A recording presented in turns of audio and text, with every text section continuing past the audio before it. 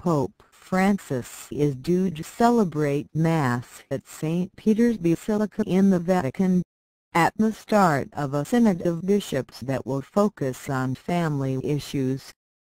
The run-up was dominated by a row over a Vatican priest who on Saturday announced he was in a gay relationship.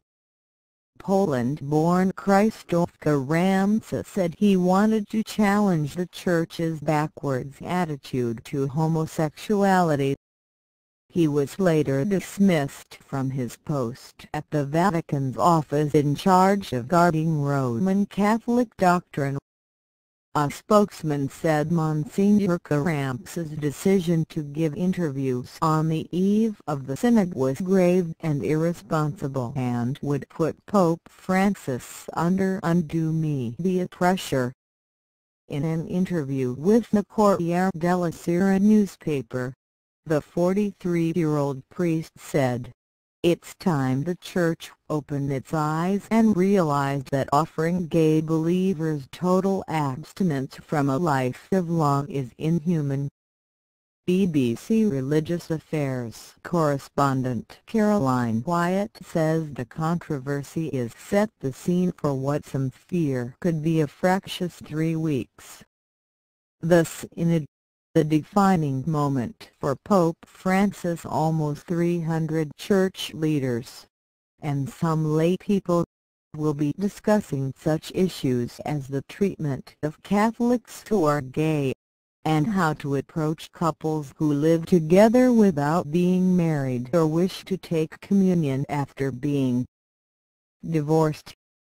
Our correspondent says the Church is unlikely to change its doctrine, but some traditionalists fear that the synod is sowing confusion about the ideals of the Catholic faith. The Pope has called for a more understanding attitude on sexual issues.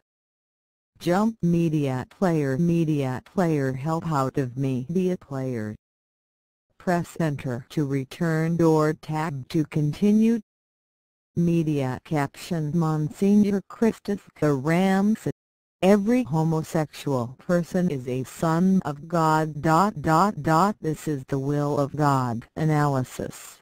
BBC's David Willey in Rome. There's the text and then there's the subtext.